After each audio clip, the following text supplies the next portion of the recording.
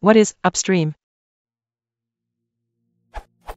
I always hear people saying it's better to merge upstream and stuff like that when it comes to designing software and the like. I have a feeling it's to do with mainstream Linux kernel stuff, but I'm probably wrong. And also, what is the opposite of upstream? If it isn't good to go upstream, what's the alternative and why?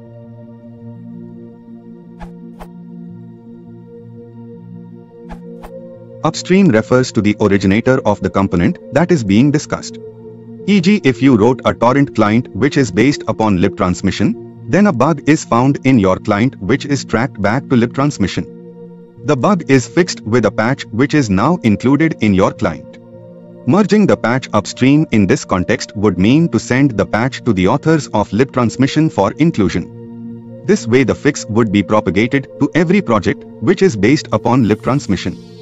The alternative to merging upstream is keeping the patch for yourself.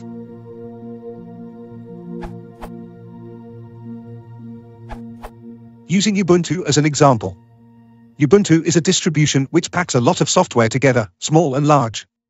There are graphic drivers, the X server, and GNOME, among others.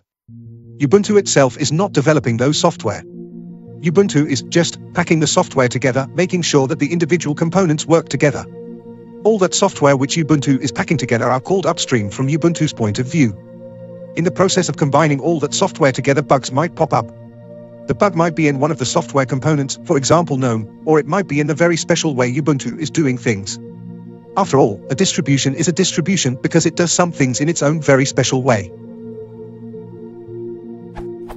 If the bug is caused by the way Ubuntu is doing things, then Ubuntu will have to fix that bug for itself.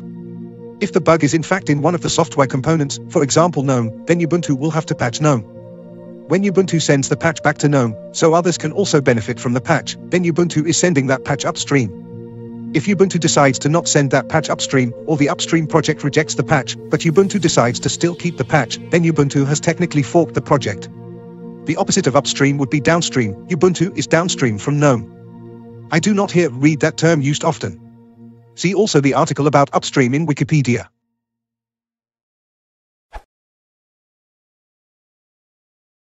Alphabet.